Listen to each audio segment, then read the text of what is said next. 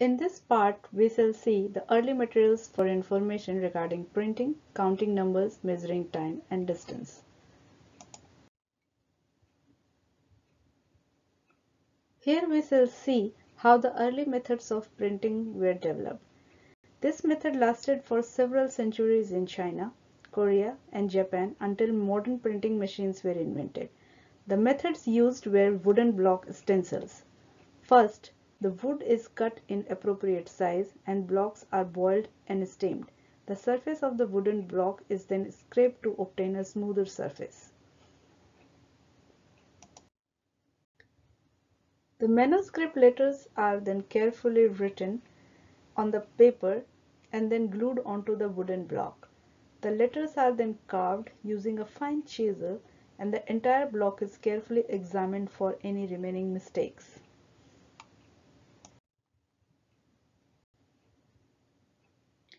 The engraved surface with manuscript letters is then smeared with ink and blank paper is placed over it and pressed so that the ink is transferred to the paper. If 2 to 3 books have to be printed like this, it would have been a very meticulous task to prepare wooden block stencils. But imagine if 200 to 300 books are to be printed, this method was indeed a great revolution. Some of the ancient Buddhist texts like Tripitaka were printed and spread over entire China, Korea and Japan and other Oriental countries. Later it is spread to the Southeast Asian countries as well. Some of the wooden script blocks are shown here in this picture. The first two in the left are in Chinese language, whereas the right two are in Korean language. This is one of the famous UNESCO World Heritage Site in Daegu in South Korea. Here a collection of 80,000 blocks containing entire Tripitaka literature of sacred Buddhist teaching and are preserved in Haeinsa Temple. This is still the largest and unbroken collection in entire Korean peninsula. As gradually the method of writing appeared and invented, the languages also appeared. Some of the main language families are shown here. Every language got its own script of writing and storing information, and shown is this map. Here in this slide, the map of main writing systems of the world today are shown and listed on the left side of the slide. As we saw earlier, the ancient people used pebbles, hash marks on the cave walls or earth, or tie knots on the ropes to record counting or measuring lengths. The ancient Mesopotamians invented abacus to keep a track of counting numbers. This was a primitive device to perform simple mathematical calculations like addition and subtraction. Later on, it traveled to China and other parts of the world, and people learned to carry out multiplication and division as well. This is believed to be one of the very first information processes to store numbers temporarily and perform calculations. It continued to be an important tool throughout Middle Ages. The earliest known uniform systems of weights and measures seems all to have created at the same time during 4th to 3rd millennia BC among ancient peoples of Egypt, Mesopotamia and Indus Valley civilization, and perhaps also at Elam in Iran. Capacities of containers such as gourds or clay or metal vessels which were filled with plant seeds and then counted as measured to volumes. For weighing were invented, seeds and stones served as standards. For instance, the karat, still used as a unit for gems, were derived from the carob seeds. Harappan civilization also used beam balances and standard weights to measure different kinds of weights, and to measure lengths they used the ivory sticks.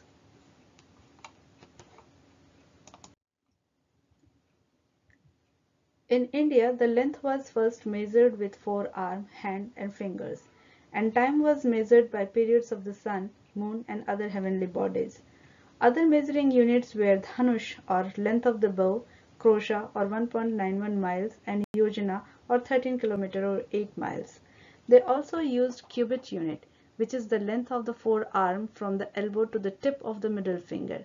Subsequently, 1/2 cubit is the length between the tip of the thumb to the tip of the little finger.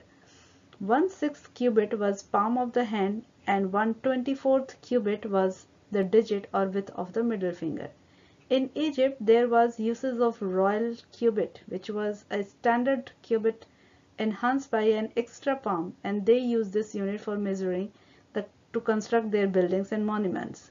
Other units, namely foot, inch, and yard, originated from this, but the real source is still not known.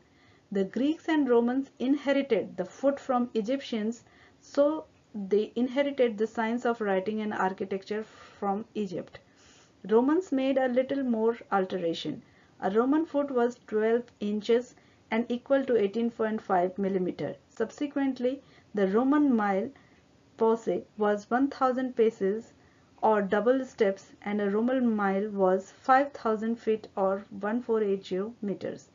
This unit of measurement reached to England much later, that is 1558 to 1603, during the time of Queen Elizabeth I rule. A British mile was 5280 feet or 1609 meters or 8 furlongs.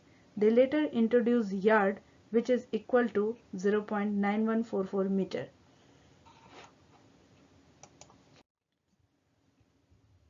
Rulers made of ivory were in use by the Indus Valley Civilization period prior 1500 BCE. Excavation at Lothal, which is as old as 2400 BCE, have yielded one such ruler calibrated to about 1/16th of an inch, that is 1.6 millimeter. Historians hold that the Mohenjo-daro rulers is divided into units corresponding to 1.32 inches, which is equal to 33.5 millimeter, and these are marked out in decimal subdivisions with an amazing accuracy, which is within 0.005 inches or 0.13 millimeter. The ancient bricks used in the architecture and establishment were found of uniform dimension throughout the region that correspond to these units.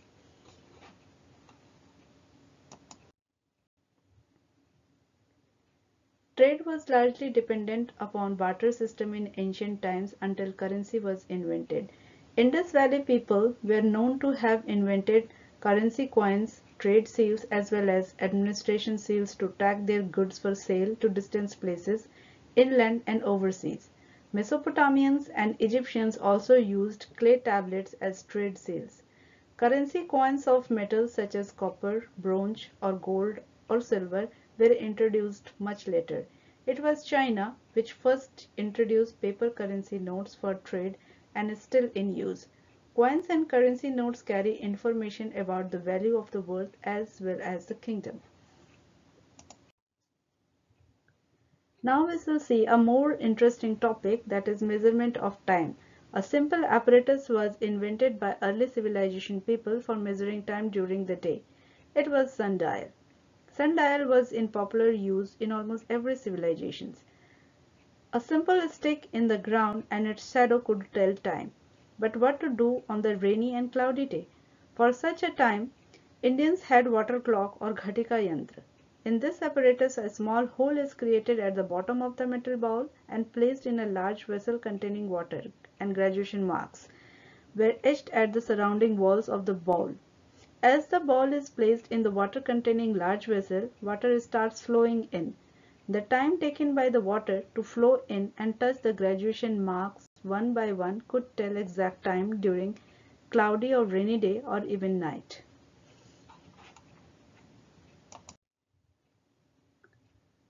The description and remnants of the water clock is found in other civilizations as well. It was designed in a modified form as shown in the picture.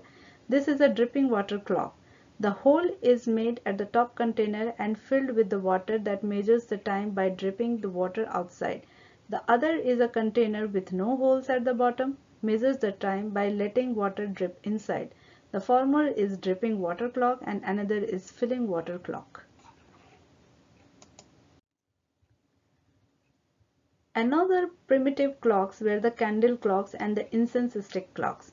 Candles were used to be graduated as shown in the picture. Similarly, incense sticks installed on a graduated metal surface were burnt would tell how much time have elapsed. For such apparatuses, uniform size and diameters of the candles and incense sticks were a prerequisite condition and professionally mastered.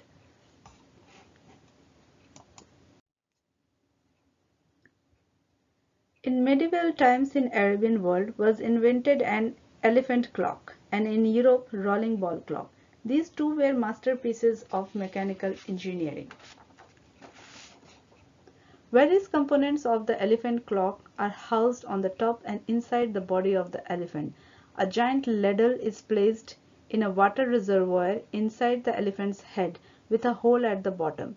It takes 30 minutes to fill this ladle as adopted from the water clock and served as a timing mechanism. When the ladle is pulled, it would sink. This in turn pull the string and rotate the gears at the top, with a bird releasing a ball to drop in the mouth of a serpent, which would swing down pulling the string and causing the elephant rider to pound a drum, signaling an hour. The inventor of this apparatus, Al-Jazari, made several other designs with water clock mechanism as a basis. Another is an electromechanical clock, a rolling ball clock, which was invented in 1970s. However, the idea of atomic clock already appeared and reconstructed in 1955 with a newer concept of second. The latter required sophisticated environment to house the apparatus, and we shall see that in detail in later lectures. The clock shown here is an electromechanical clock with using steel balls to indicate exact time. There are three main rails which are numbered for hours and minutes. The bottom rail represents hours, whereas the middle and upper rails are used for representing minutes. An electric motor scoops up a ball every minute. Every 5 minutes the top rail will dump and redeposit a ball onto the second rail. Every hour the upper and the middle rails dump and one ball is transferred to the bottom rail and add to an hour.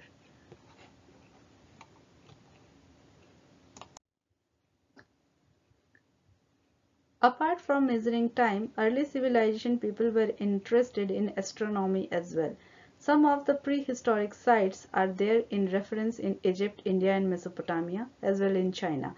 The primitive observatories are more like stones arranged in large circles to observe and create sky maps with positioning of the stars and the planets.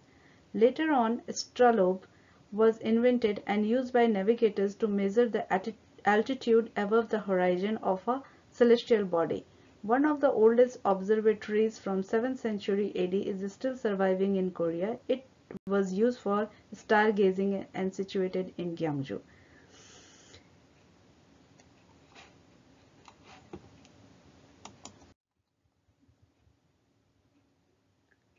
In India, there had been huge number of studies right from the very beginning of the civilization, even when telescopes were not invented. Indians pioneered and excelled in this science, and the oldest book on astronomy, Surya Siddhant, was written by Indians and it is considered to be 6 millennial BC old. It has 14 chapters and 500 verses, a much complicated book which continues to intrigue people about its antiquity. Based on the description in this book, many observatories were installed in different ancient universities which later on destroyed by Islamic invaders or colonial rulers. One of the 4 surviving observatories from medieval times is still functional with its hugely installed architecture at Jaipur. It was world's largest sundial which can tell time with an accuracy up to 20 seconds.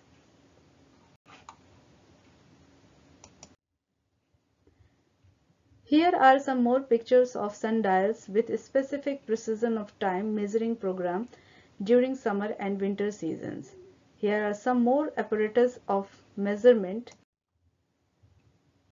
We shall now continue to the part 8 of this lecture.